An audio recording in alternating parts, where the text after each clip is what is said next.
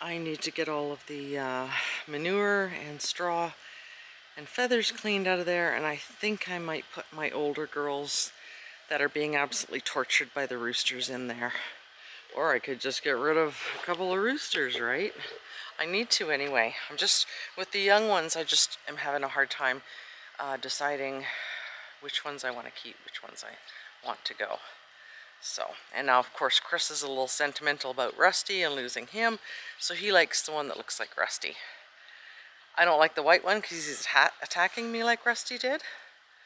Best money you'll ever spend. Love the garden fabric. This one the apples got the biggest on last year, and they're definitely the biggest again this year. Not many of them. It's a pretty what I call the stick tree now. It was the slingshot tree, now it's the stick tree. But nice apples. They just get better. And then this is what we got done today. One of the little things we got done. This is where the solar array is going to get moved to. So we got the piles in the ground, the screw piles, and we're putting fabric down this time because it's such a pain to try and keep the grass and weeds away from here. And then I think what we're going to do this fall, we're going to put the garden fabric in here too and plant the garlic in the fabric as well, because this is just ridiculous. You can't, I mean, I don't have time to weed this stuff. You can see where all the greens for the garlic are, but this is insane. The thistles and the grass and even trees, you know, saplings from here. So this is nuts. This is gonna have to get some fabric on it too. Till it, we might even expand it and put garden fabric down here as well. Put the garlic in, and then there won't be any weeds at all for the garlic next year either. This apple tree is looking good except for the lower apples that the turkeys managed to peck at. Oh my goodness, what got that though? That wasn't a turkey. Oh dear. These are looking awesome though. They didn't get this red last year, so I don't know why they're so red this year. But that will make good pie filling. The last 4 tomato plants that I transplanted are perking up a little now. These ones look awesome, but these ones are looking pretty peaked. You know, the bigger they get, and then I really couldn't get much of a root ball. So I'm surprised they're doing as well as they are, but they're looking pretty good now. This grass, you wouldn't even know I cut it. I'm gonna have to lower the mower deck. Now this is the Gloria tree that we thought was completely dead. So you can see how many shoots are on it. I'm just going to leave it the way it is. If it ends up being one of those apple trees that has, you know, a whole bunch of branches coming out of the ground, that's okay. And then that is the Battleford, what's left of it. And then this one here, I really think it might be another Honeycrisp. So I cut away the trunk of it that was dead. And so I mean, it's going crazy now, so that's good. Well, it's the next day, and it's my favorite time of day. But I just wanted to show you the turnips. I came in and trimmed. I'm going to wax these. And it is time to go out and pick some yellow beans and get them blanched and in the freezer. So let's go see what... I've been waiting a few minutes. Hopefully Chris will have most of them picked by the time I get out there. I was right. He's got a lot of it done. That was well played. Look at these beans. Just absolutely loaded with beans. Following me. The one with the gimpy leg is still hopping like Hopalong Cassidy. But yeah, you can't get to me. You can't peck my toes from out there, can you? We're gonna have to weigh a couple of these big ones and see if it's time. These guys, these 3 females here aren't very big, and that one back there. The females get to be about 25 pounds and the males get to be about 40 pounds, and nobody wants one that big, so.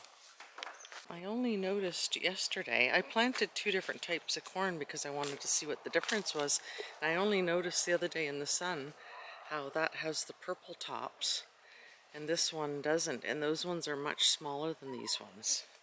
So it'll be interesting to see what the difference is. These ones seem to be getting more cobs though, even though they're smaller plants. So that'll be interesting. Look at these guys. They're still following us everywhere, even though they're on this other side of the... I mean, this one looks pretty big. So I think we might have to pull a couple more turnips. Holy moly, some of them. That one looks really big there. And all these leaves are awesome for the compost too. Desi. Now I've noticed that Desi is crooked. See how his tail, you know, sort of tips over to the right? I don't know if there's anything wrong with him or not. I'm sort of leaning towards keeping him, Barney, and Fred and getting rid of the white one and the one like Rusty. Oh, look at that. He just chased the girls right out of there. What do you think? Almost time for freezer camp, isn't it? And there's White. Snow and White are very skittish.